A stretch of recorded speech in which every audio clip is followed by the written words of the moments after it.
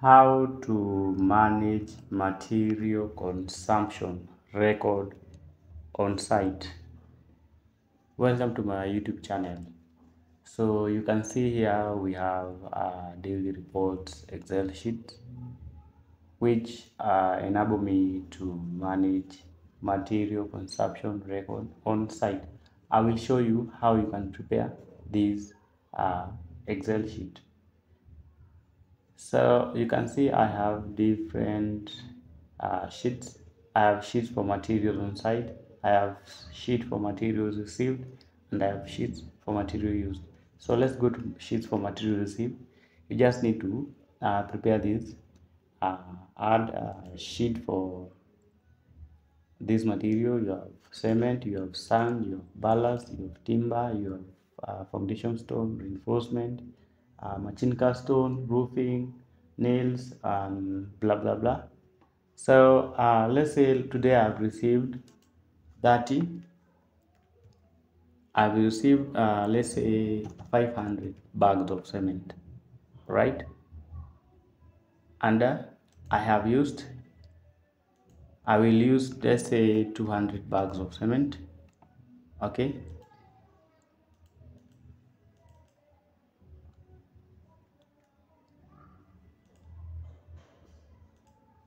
used let's say 200 bags of cement.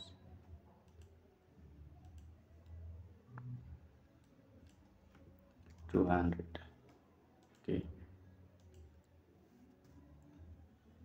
so let's see,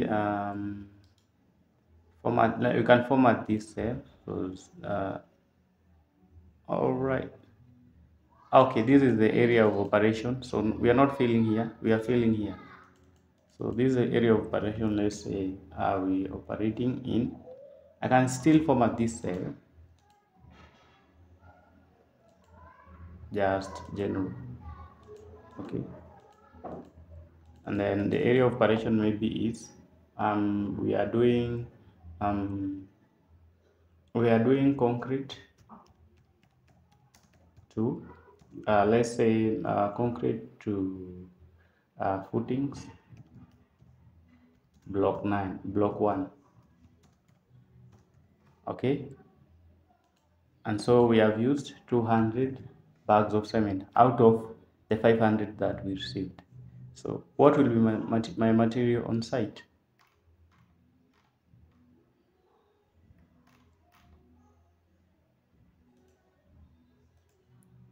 So we are on date 26. This one is date 18. So the dates have to be consistent with each other. Okay, so we are here, we are on date, so I can change the date. We're starting with date 24 of October, date 24. Here we are on date 18. Here we should be on date 18, and also here the dates should be consistent. We are on date 18th November 2023. So here should be date 18th November 2023. So these ones should be consistent. Okay, so I can just come here. So this one needs to be, so I can maybe let me remove this. Okay, so here should be equals to materials, material on site. This one, that is the material that was on site the previous day, again plus materials received, this one, enter, so minus material used, this one, enter. You see how we arrived at that answer. So the material on site now on that day will be 430 bags of cement. Okay, you will do the same thing for, maybe we received how many tons of sand? Maybe we received let's say 100 tons of sand. And how many tons of ballast? we received, let's say, 70 tons of ballast. So when you come here,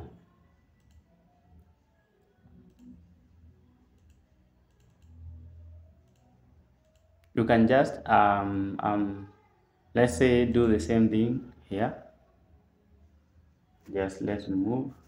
This will be equals to the material on site will be equals to the material on site on the previous day plus the material received, that is 100, enter, again minus material used. How we used how many bags of tons of sand? Let's say we used 40 and we used 30. So this one will be equals to we are on date 18, okay? So minus material used, this one, enter.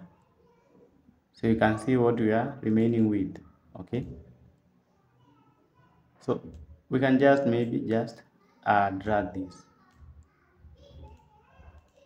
but it still remain the same. So let's say I maybe delete and just check this and drag it.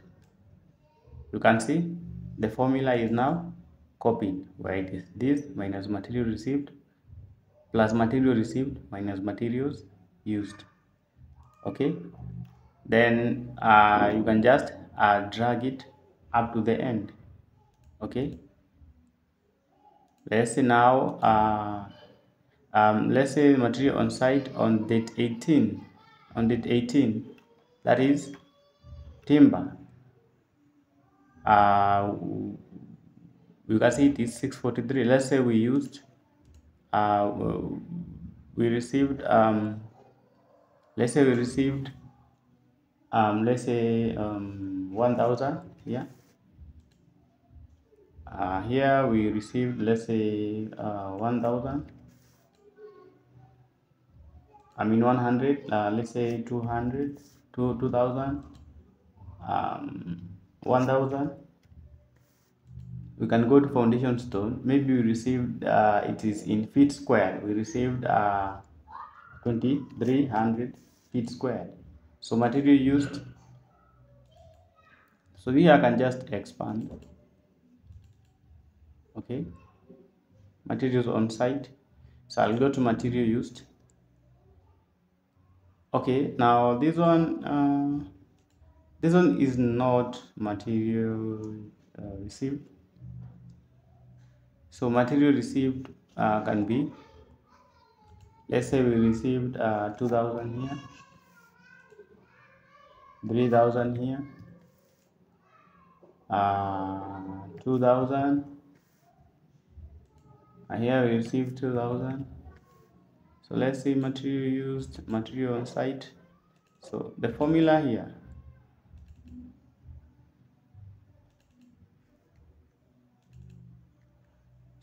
I can just make maybe delete. We are on date 18, all right?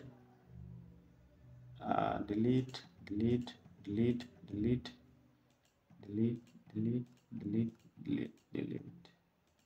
Then I just pick to here, then just drag the formula,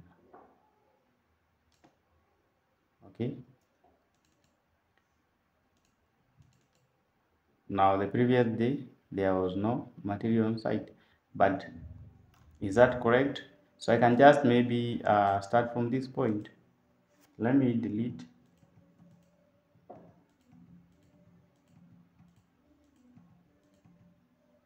So I can maybe drag just like that.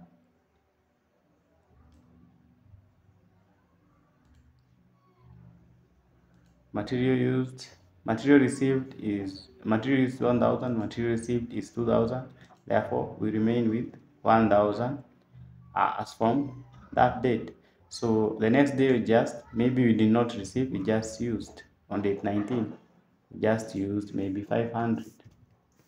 Here we just use maybe 300. maybe we just use here 500, and here we just used maybe 800. So material on site, you can see the material has reduced. You see the material has reduced to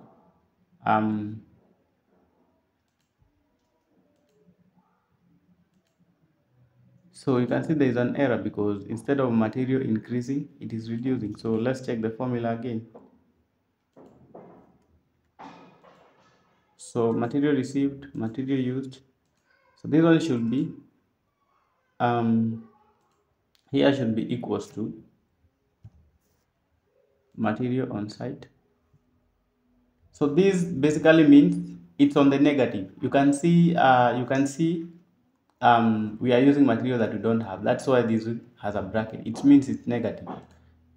So the best thing is to assume that we had received maybe 3,000.